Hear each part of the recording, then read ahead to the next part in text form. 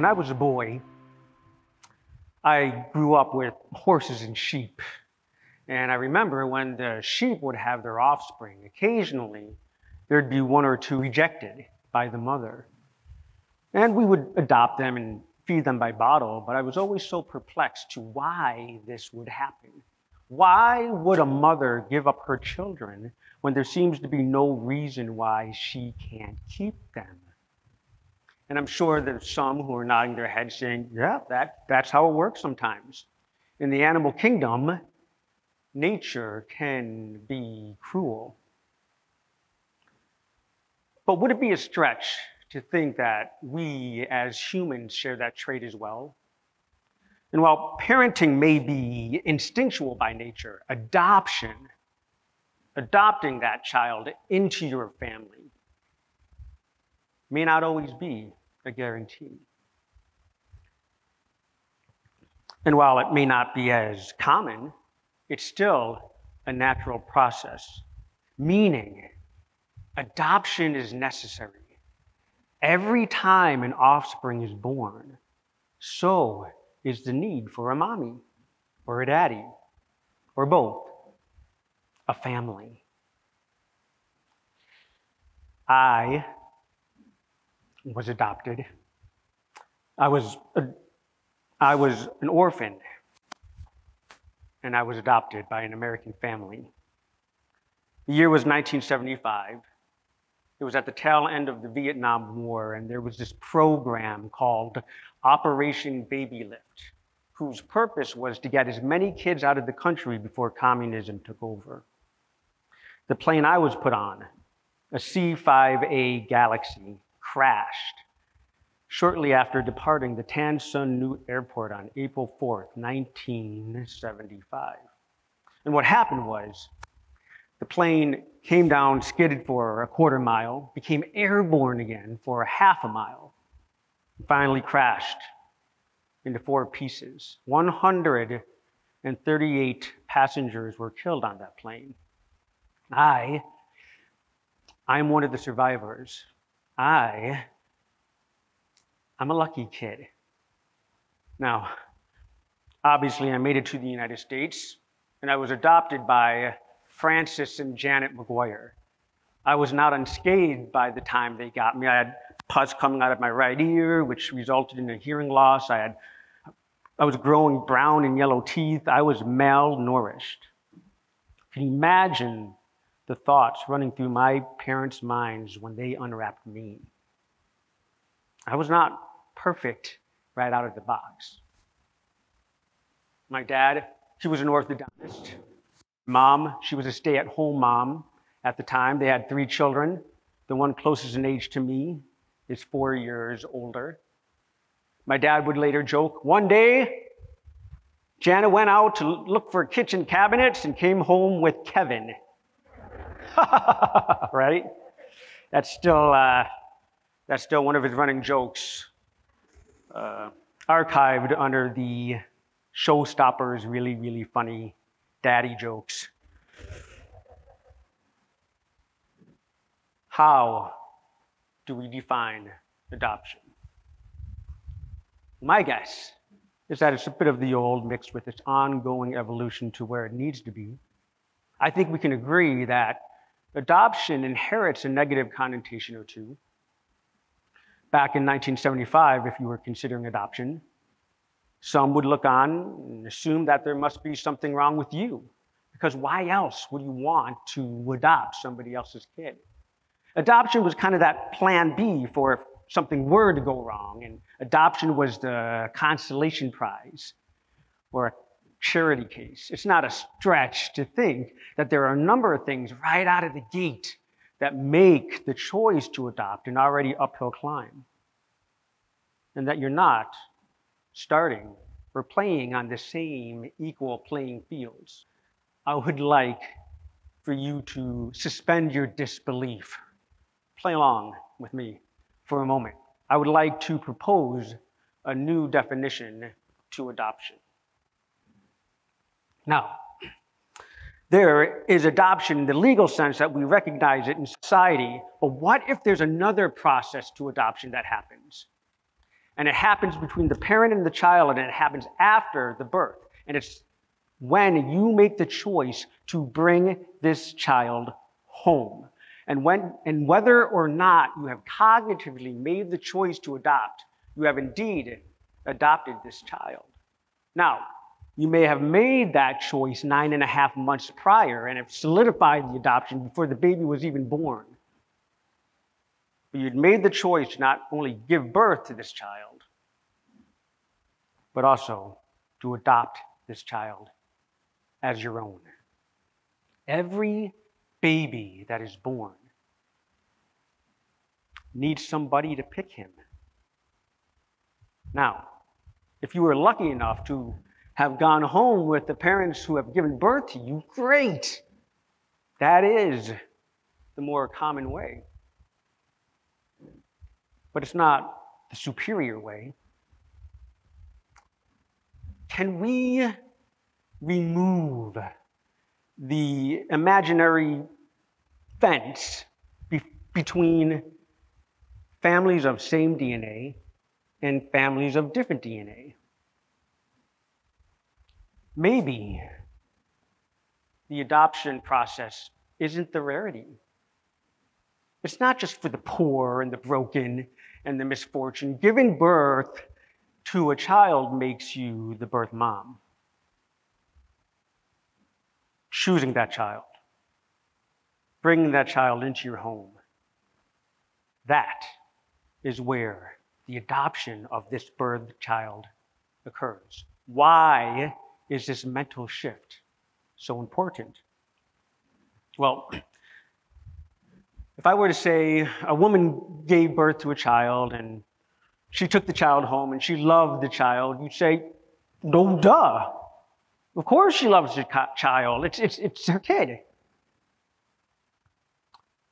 Can we give that same no, duh validity to the parents raising children of different DNA?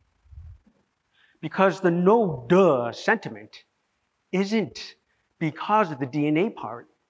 It's because of the adoption process that happens after the DNA part. And I get it. DNA can play a major role in whether one will or will not love a child. But while one may need common DNA to love for real, it isn't the necessary ingredient to love for real. So, the next time you may run into a family with adoption, before you make note of the obvious differences, maybe remember what adoption is, what it's all about, what it means. After all, it's just another kid who needed someone to choose him, just like I needed somebody to choose me, just like you needed somebody to choose you. If we can agree that love is the binding ingredient that makes a family, not DNA, then we can help remove the imaginary fence and just see families. Families. Let me leave you with 2 ways we can help possibly move the needle towards a healthier outlook on adoption. The first one are to parents who have already adopted, but it's not exclusive to just them. Love. Love. And as trite and as simple as that may sound, those who share experience would agree it's not so simple. Love. And more importantly, love unapologetically. Now, my mom, she really rooted for the underdog. She really had a heart for those who are broken. Exhibit A. Exhibit A. And at one point she had a lot of dogs, and they were the kind of dogs that you could not give away for free. And it got to the point where her adult children, her nieces and her nephews, were all like, "Ma, what are you going to do with all these dogs? You got to do something with all these dogs."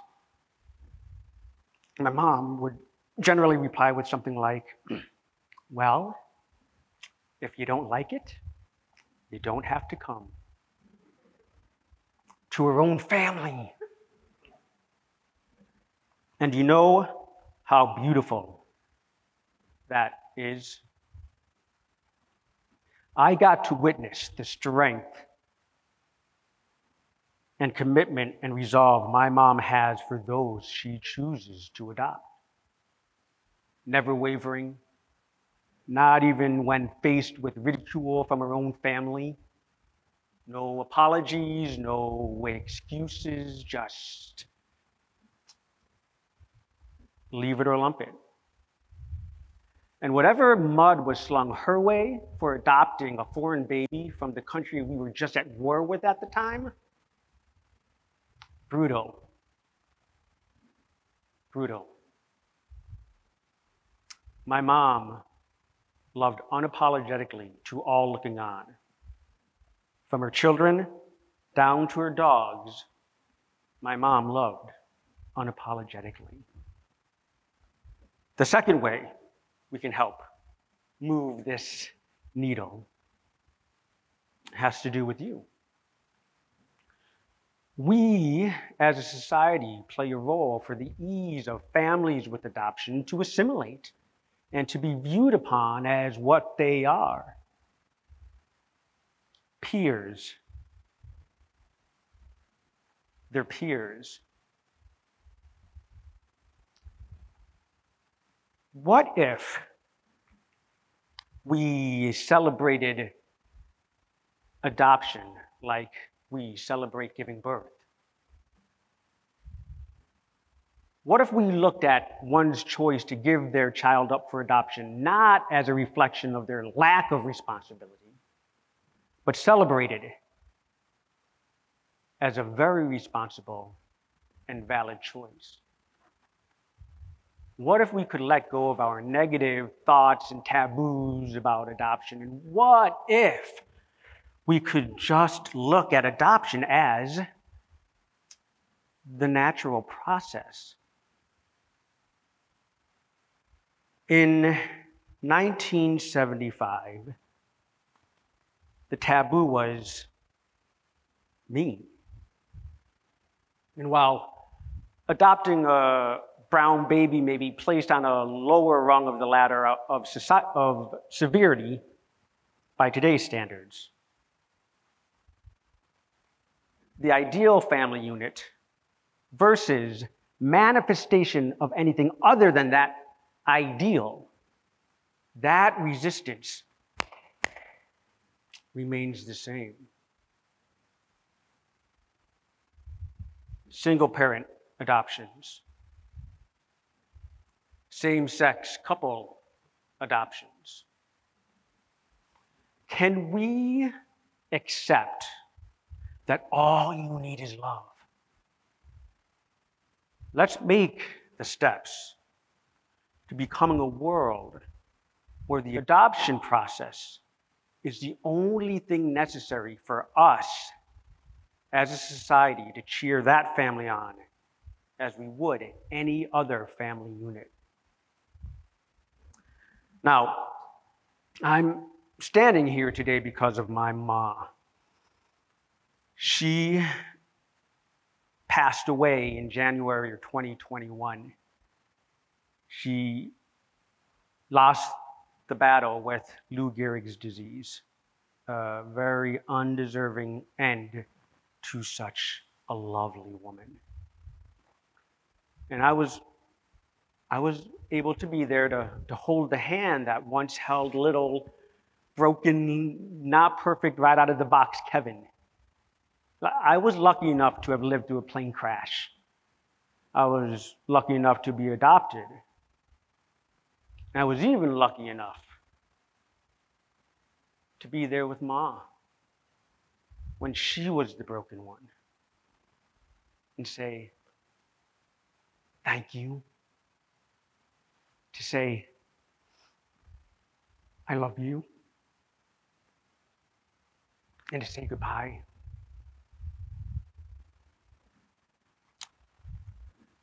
For those who are considering adoption, thank you. Thank you. There's a kid that needs you. For those who have already adopted, thank you. Thank you. We need you. We're cheering you on. And I would like to thank my mom, Janet L. Maguire. Thank you, Ma, for making the choice to choose me. I was sure lucky enough to have a mom like you. Raise your hand if you've ever had a mom or dad. Just raise your hand. And if you're looking through a TV screen or you're looking on your phone, I'm on the bus, I got a mom. I get it. It's kind of, but if you just show of hands. Okay, thank you. Looks like you're lucky kids too. I'll tell you what, if you happen to run into another lucky kid, send them good vibes. Cheer them on. It was really nice to meet all of you. I'm a lucky kid too. Thank you.